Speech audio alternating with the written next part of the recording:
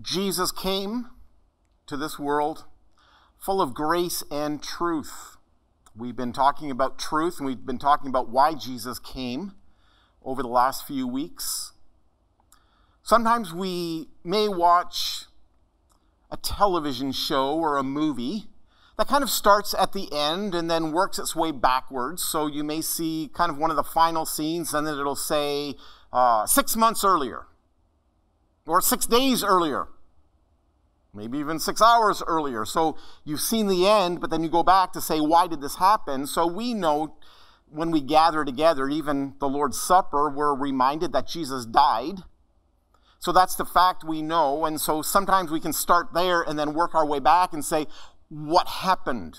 Why did this take place? What was going on? And so we want to look at the events and what happened when Jesus came and the purpose for which he came. He came so that we could have truth. In John chapter 1, Jesus is full of grace and truth.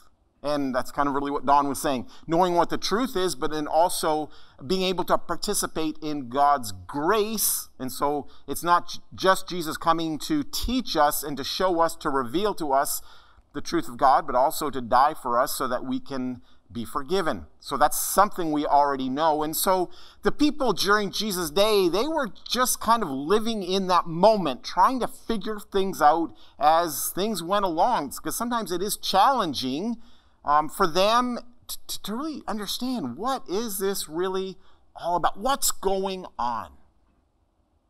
So Jesus was preaching and teaching, even doing miracles up in Galilee, north of Jerusalem, kind of around his home district. And he went to this place called Nain, a very small town, insignificant. We hardly even really know where it is. We just know it's up in that area somewhere.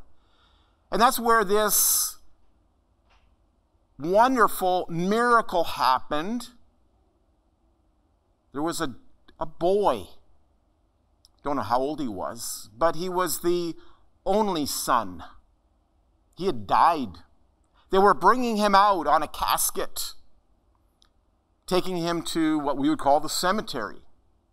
Probably died that day, so it was the same day, they took care of the body so it did not decompose and so they would not be defiled. And so here they are, a group of people going to bury a dead boy. Jesus was coming into town, not with sorrow, but perhaps with joy, because of the people were so excited that Jesus was doing all these miracles, and he was leading them, and he was doing something that they were expecting, great things to be happening with the Messiah. But Jesus, too, was an only son. And so we see a contrast. There's a boy who's dead, and he's going to be brought to life. And there's Jesus who's alive and soon to die.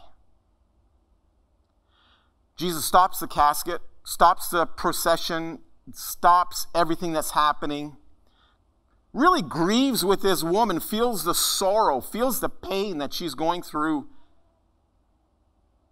And he raises that son from the dead. And that's the Bible verse, that this is the context of what Tom had read. That the people were filled with awe. Like this is, who can raise a dead person? Filled with awe. Listen to what they said. God has come to help his people. So they're seeing something great about Jesus. A prophet, a great prophet's appeared. But God has come. This idea of Emmanuel, God with us. God has descended from heaven, come to this earth, come to this world to bless his people. Now, the challenge as well for these folks is, they're happy. The dead are being raised. The demons are being cast out. The sick are healed. He even feeds us. He's doing all these wonderful acts and deeds, exciting. But what about the spiritual aspect? Did Jesus just come really to bless people in this world so we can continue to live maybe a good life while we're here? Or did he really come ultimately for our souls, for salvation, so that we could go to heaven? And so that's kind of the truth of what's happening. But you wonder, why was it so hard for the people to accept it, especially the religious leaders? And that's where I want to go to a different place and talk about a parable that Jesus told. This is just before, like this is the week of his death, a few days before he died. He told a parable. And maybe that helps us understand what's going on and why sometimes accepting Christ, believing Christ, the truth of Christ, why is that so hard? In Mark chapter 12, this is the parable Jesus tells, probably specifically to the religious leaders of the day. He has already, for the second time, overturned, you remember, in the temple, the tables and driven out the animals of the people that were taking advantage of the worshipers, making God's house, which is to be a place of prayer for all nations, into a den of thieves. But look what happens here. Jesus told them a parable. A man planted a vineyard, and he put a wall around it, and he dug a pit for the winepress and built a watchtower. We're going to go through this parable and just kind of figure out what's going on. This is something that would have happened back then just like it happens today. Sometimes people have a house, they rent it out to somebody else. Or you may have a business and you can rent that out to somebody else. Or you have a large farm, land, animals, and you can rent that out. And so what is expected? Here's somebody who's a landowner. They've done all the work. They've made the investment. But it wasn't just for themselves. The Bible says in the next verse that he rented it out to tenants. Now we could look at this several different ways. One is that God created the entire world. He made it just the way it is, made it for us. Remember, put Adam and Eve in the garden.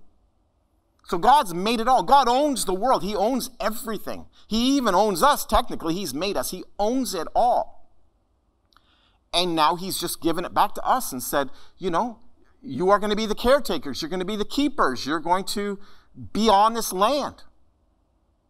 But secondly, we could say this is true of all of Israel. They were under a covenant of God, that God had said, I'm going to bless you. I'm going to take care of you. I'm even going to provide a land for you in Canaan. These are cities you did not build, vineyards you did not plant. All this has been taken care of. As a matter of fact, this is very clearly explained in Isaiah chapter 5. Jesus is just kind of explaining in this parable of what Isaiah 5, and the people would have been familiar with that, saying, Isaiah 5 is about Israel. It's about God has given us all these things and we are stewards. And yet, what does God require? What does God want from us? Well, think about it in kind of, again, this is what a parable is. It's kind of in a worldly way. What would you expect if you had a big piece of property, you rented it out, you made a covenant, you made we would say a contract, a written contract today. They actually had a written contract back then, didn't they? Oh yeah, that was called the law of Moses. They had it all. What God would do and what God would not do and what would happen if they did not do what they should be doing.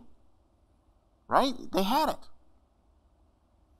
So God sent this landowner sent his servants to say, it's harvest time. And back then, maybe the deal was, the landowner gets maybe 10% of the harvest. You just kind of give it back.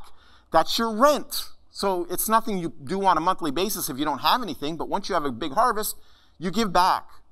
The harvest time, this landowner sent the servant to the tenants to collect from them some of the fruit of the vineyard, but evidently they didn't want to pay. They wanted to keep it all for themselves, maybe for a couple of reasons. First of all, maybe because they were very greedy. But secondly, back in that day, historians say that if you lived on a plot of land, even though it wasn't yours, for many years, and never were required to pay anybody, and there was never any kind of a legal suit, you would eventually become the landowner. That would become yours. Kind of, it's been abandoned, it's been left, it's available, it's vacant, you can have it legally. So maybe these people were saying, we don't want to be connected with God at all. We want to be the king. We want to be the Lord's. We want to be over everything. We're not treating this like it's somebody else's. We're treating it like it's ours. We own it. We're going to make the rules. We're going to do it our way. We have no responsibility, no accountability to anyone else except ourselves. So they wanted to be free from this landowner. And maybe that's what the religious people were doing back then. Yes, they were very religious, but they wanted to do it their own way. They wanted to be the owners of the kingdom, of the synagogue, of the temple, of the worship. They wanted to do all their way. So what happened is this landowner realized these people, are very wicked and evil. Think about that. When we think about, have you ever watched a movie before where there's good guys and bad guys? And, after a while, when the bad guys are doing enough bad, don't you inside yourself sometimes feel like justice needs to be done? Somebody needs to stand up. Somebody needs to make things right. You ever felt that way? I mean, if it keeps going and going, and then eventually you're sitting on the edge of your seat saying, this has got to stop. Well, this landowner said, well, I'm going to send more servants. I'm going to send others. Because maybe there's some kind of misunderstanding. Maybe they were just having a bad day. I don't know. But it's pretty severe, isn't it? They beat this first servant, and then they sent him away. But now verse 4 says, then he sent another servant to them, and they struck this man on the head and treated him shamefully.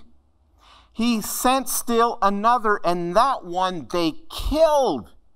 And he sent many others, and some of them they beat, and others they killed. How are you feeling right now? How are you feeling about these landowners, or the tenants, the renters? You're feeling, boy, they're evil, wicked people. I mean, what would you do if you were the owner of the land? What do you do now? Well, think about that, hearing this story for the first time. Wow, what would I do? Now, you will not believe, if you've never heard this story before, you won't believe what the landowner did. He had one more option. This is what he said. I have a son. There's one more I can send. My only son. The son whom he loved. I'm going to send my son. And so he sent this son to the tenants, thinking that they would see the son and say, we need to respect the son. We need to honor the son. We need to treat him differently. This is the son of the landowner. Maybe they'll listen and care. And so, obviously by now, the people are starting to understand, well, the landowner's God and we're the tenants, and we've not treated the prophets and the priests that have come before us that were faithful and told the truth and tried to warn us of judgment. Yeah, some of them we rejected, we humiliated, we beat, we even killed some of them. What did God do? Well, he sent his son.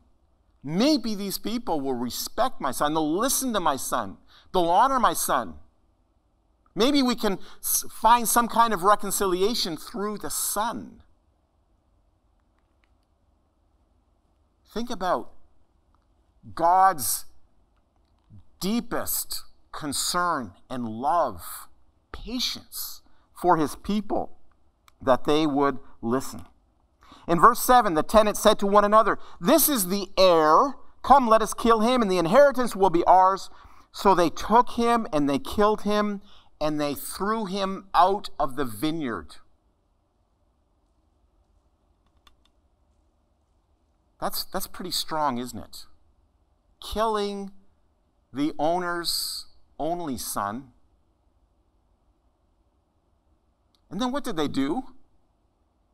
You remember the funeral? No funeral here. No respect even for the dead here. They just threw him out of the vineyard. So Jesus asks the question, what then will the owner of the vineyard do? What's he going to do? How's he going to respond? This parable is also found in Matthew and in Luke as well. In one of those accounts, Jesus asks the question and lets the people answer. And their answer was, he will come and kill those tenants and give the vineyard to others. Seems like that would be the only thing left to do. Is that what God did? Even after all of this, I mean, again, just for us thinking, sitting on the edge of our seats saying, something's got to be done. I mean, where's the justice? So you remember what God did? He didn't give up on the people. He didn't kill the people. As a matter of fact, he gave opportunity for the people, those people that had rejected him for so long. That's kind of what we read by the time we get to the book of Acts. A fulfillment of what Jesus said on the cross, forgive them for they know not what they do. And in Acts, some of the people that responded were even the priests. And they were the people that were saying, crucify him, crucify him. God came to bring us life. And there's no doubt that we deserve death. We are these wicked, evil people that say, I want nothing to do with God. I'm going to go my own way. I don't want to listen to him anymore. I want to be the owner of it all. I want to be in charge of my own life and all my own things. But as Christians, we realize that God is the owner and we are just stewards. We're managers. We're tenants. And so, what does God want from us? You remember we read a little bit earlier that at the harvest season he went. Well, what does God want? Does he want your money? He doesn't need your money. He doesn't really want your money. Maybe money is a reflection of how much we do care about him and love him. What does he want from us? Does he want us to sacrifice something that we have? No, he doesn't want that either. He just wants us to recognize that he is the one who owns it all. That he is the one that has authority and power. He is the one that can make the rules, the covenant, we would say the law, by which we would live in the world that he has created. We would live in the time he has given. We would live in the family, even in the church. All of this has been given to us so that we could be stewards, not owners, just stewards of all the things in this world. Maybe that gives us another picture of this idea of Emmanuel, which means God with us. God came to be with us. He came because that's what this parable is saying. That finally, the landowner said, I'm going to send my son. That surely they'll listen to my son. They'll respect my son. I'll send my son. God with us to show us grace and truth, to show us who God really is. John 1 and verse 14. The Word became flesh.